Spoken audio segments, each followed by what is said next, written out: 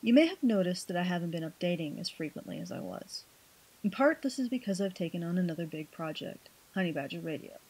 Honey Badger Radio is a group of women who don't blame men, talking about men's rights, feminism, geek culture, and men's issues.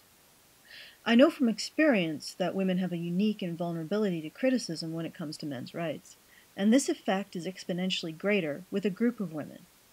I see Honey Badger Radio as a vanguard, breaking the ice around men's rights discussion and framing it as not just socially acceptable, but socially responsible. If you haven't already, please go and subscribe. Now, I can say that I'm busy, but the real reason that I haven't been updating is because I've reached an impasse in my research on gender dynamics. I've dug down deep enough on this issue that I've hit clay. I think that I've done all the theoretical excavation that I can.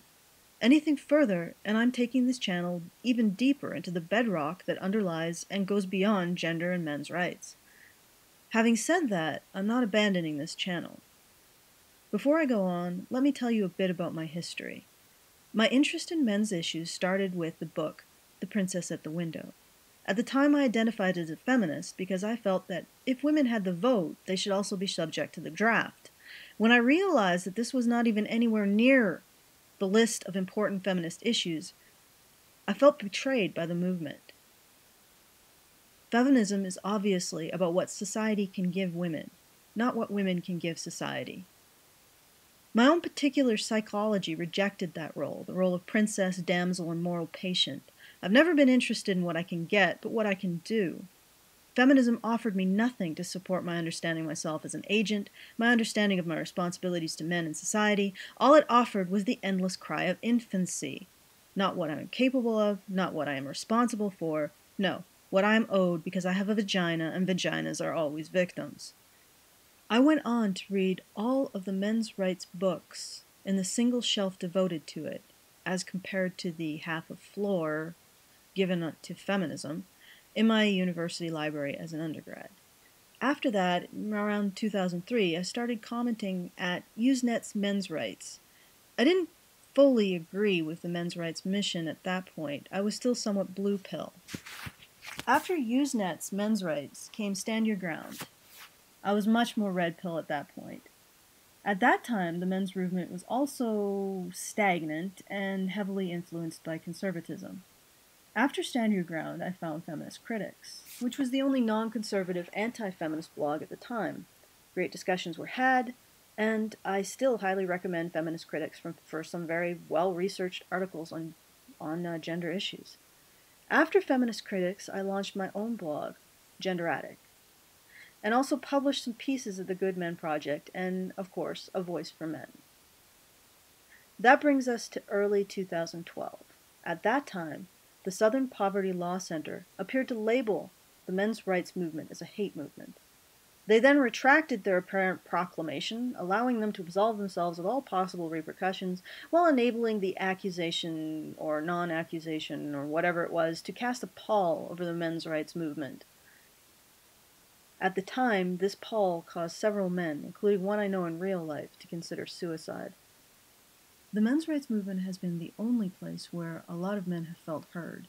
When the SPLC sorta somewhat maybe declared it a hate movement, many men lost all hope.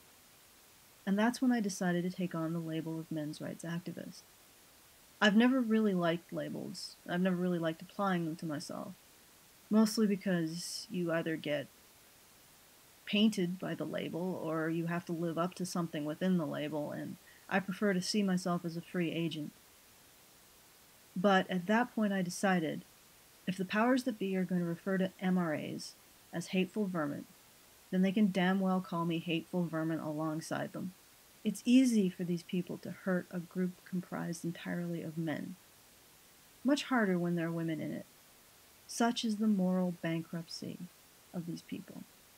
They have no problem calling a group of men who have nowhere else to turn every horrible name in the book, but add one woman in and suddenly it becomes a thing. That brings us up to April 2013 and Earl Silverman's suicide. His birthday was yesterday, by the way. He would have been 64.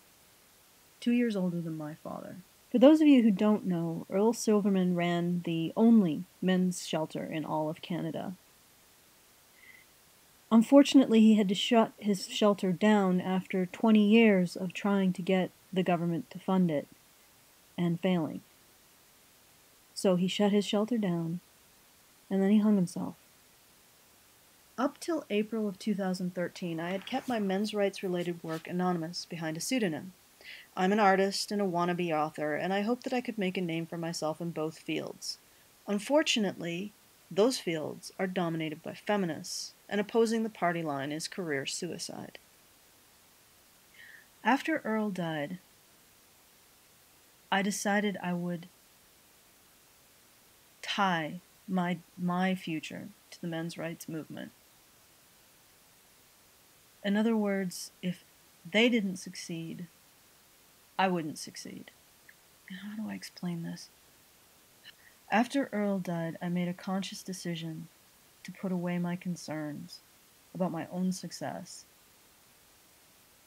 And I decided that I didn't want to succeed in a world where compassion for men is considered hate.